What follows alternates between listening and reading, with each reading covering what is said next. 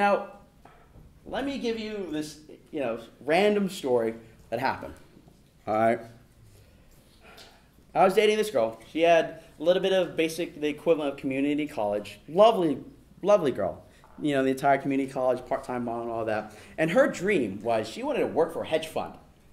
I'm like Goldman Sachs, right? And I'm like, I adored her, but I'm like, don't you need more than like community college to work for Goldman Sachs? I don't know. But I'm trying to support her. It's like, cool. That's all right.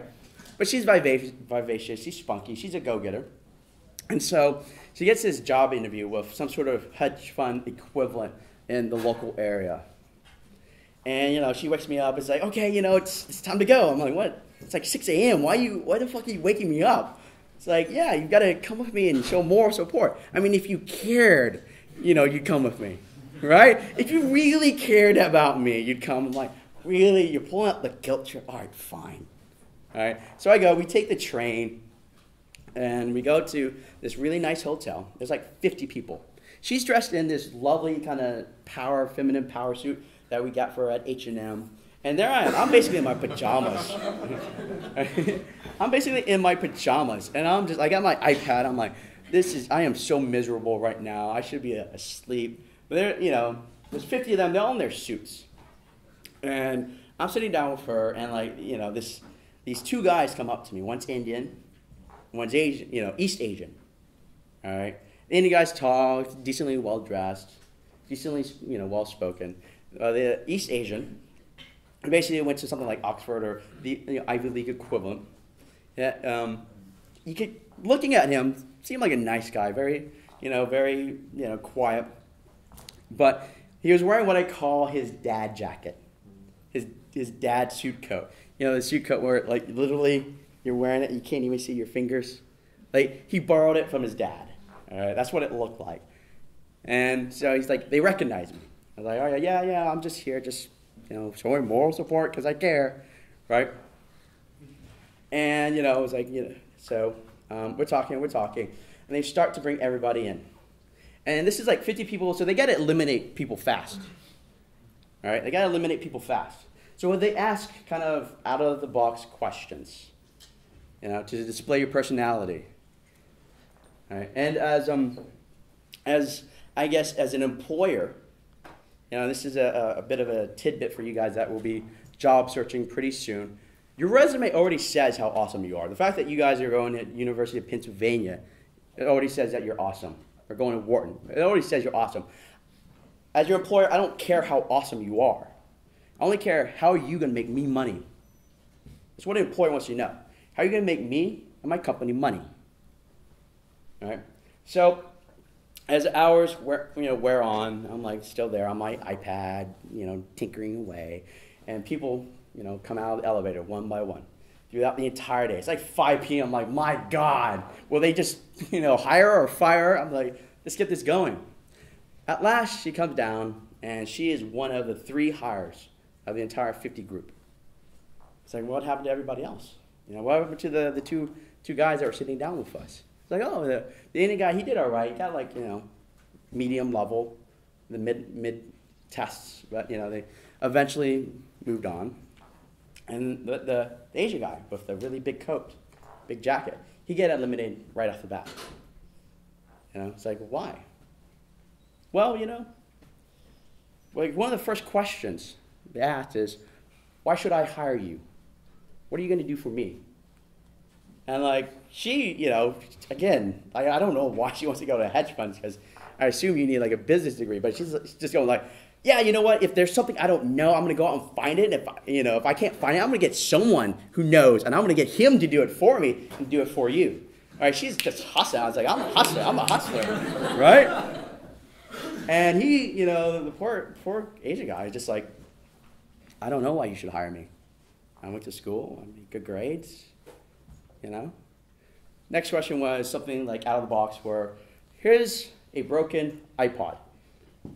Cannot play music, but this is your product. How are you going to sell it?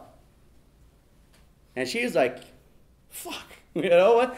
It's a broken iPod. It's like, you know what? This would be great for kids, right? Because it's too big to swallow, All right, and it wouldn't be too hard to if you threw it at somebody and it's got dials and it's got lights and it's got numbers, and so they could play it as a children's toy product.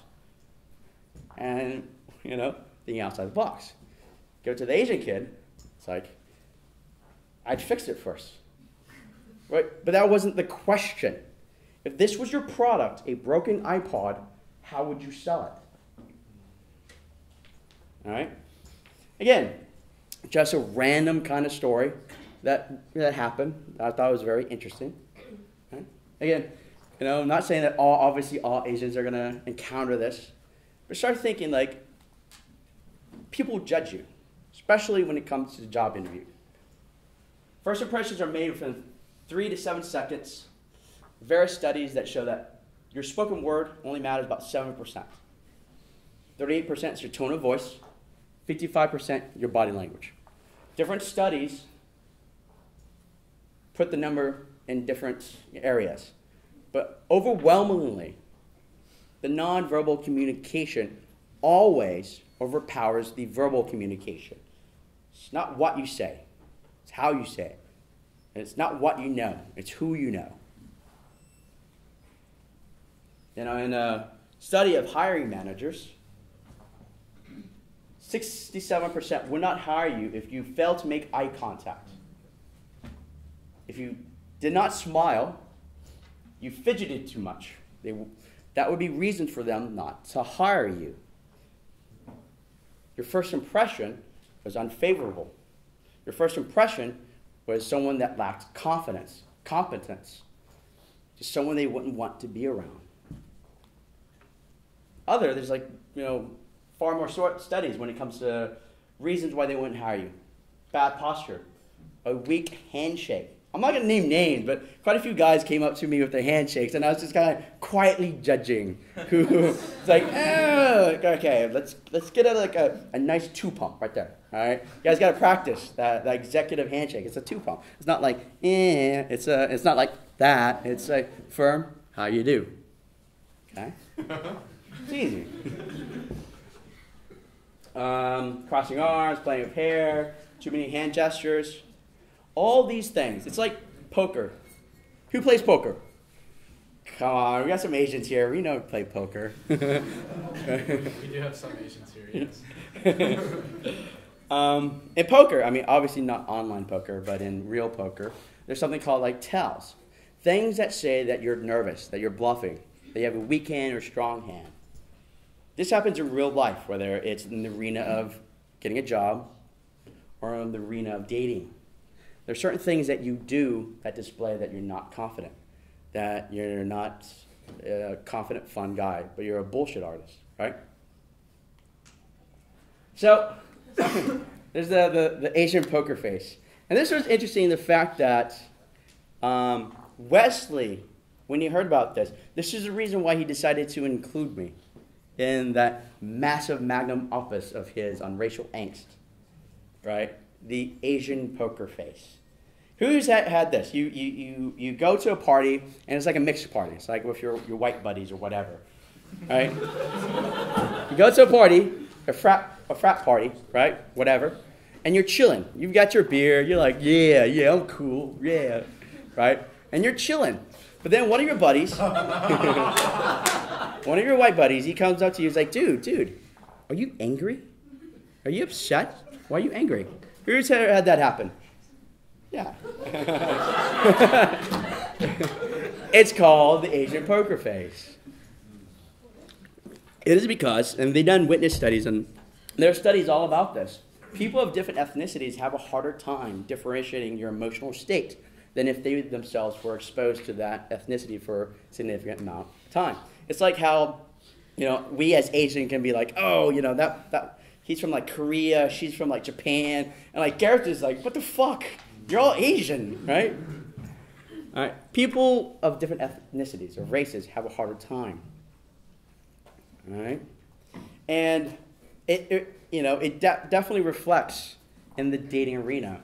We try to employ women in our programs to kind of be like the mother hen, the wing woman, to help them practice talking to a beautiful girl. And one of the most common things that Sarah or Claire, whatever, will say is like, the guy's not smiling, he's just creepy. But like some of these guys are really the nicest, friendliest people. All right, they're cool. They're great people to be around. But because they have that Asian poker face, which is like, she thinks serial killer, right? So, it's very important to have a wide display of emotions.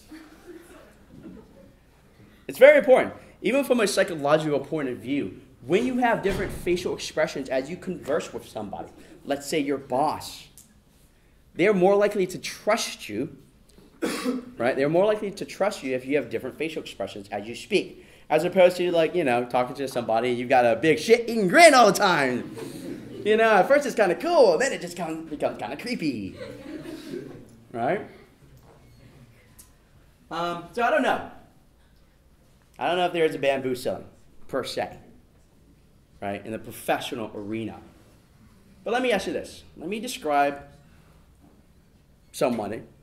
Let me ask you if you think this person is, in your definition, successful. It doesn't have to be like the epitome of success, but, would this person be successful? Let's say this person, this Asian man, is in his mid-20s, maybe early 30s. He's a high net worth individual. 6 figures, entry-level occupation. Owns or in the process of owning a home, drives a luxury car. Is college educated, either in some sort of technical field, or has a nice professional title like doctor, lawyer. Middle line management, works on average 40 to 60 hours a week. Would that person be, in American society, be considered successful? Yeah. Right? That's what most of you guys are aiming to be, right? Let's be honest here. Who wants on an entry-level job to make 6 figures? Right? Entry-level. Right? But guess what, guys? That's my demographic. That's whenever I go to San Francisco, guess who my clients are? These, high 6-figure, sometimes millionaires that work for, like, Apple, Google. I mean, last month I had a one-on-one with someone from Apple. He was like a millionaire and worked with Steve Jobs personally. Apparently Steve Jobs liked to call people idiots to their face, But that's my demographic. When we go to Seattle, it's high net worth Indian computer programmers from Microsoft, right? So what happens, essentially, and again, this is a broad statement, I realize, but it will apply to many, is a high-value beta male, someone who places the pursuit of financial, educational security over emotional intelligence, leaves many unprepared for not just professional arena, but also the modern and changing dating arena. Again, it applies to many of you, not all of you, but enough of you. So, let's get a snapshot of Asian American sex, relationships, and marriage. At the age of 18, Asian American students reported that 72% were virgin. Okay, that's compared to 33% Black, 45% Hispanic. Is this male and female? Yeah, but Asian males have the highest, according to the journal, it's 18.1. Now, 31% of Asian men by the age of 18 have lost their virginity, while 40% of Asian American women have lost their virginity.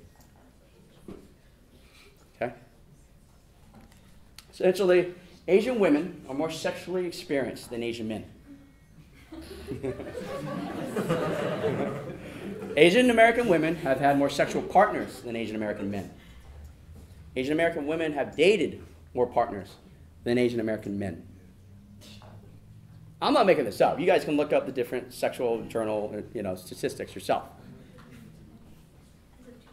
All right? Oh, it's going to be higher now?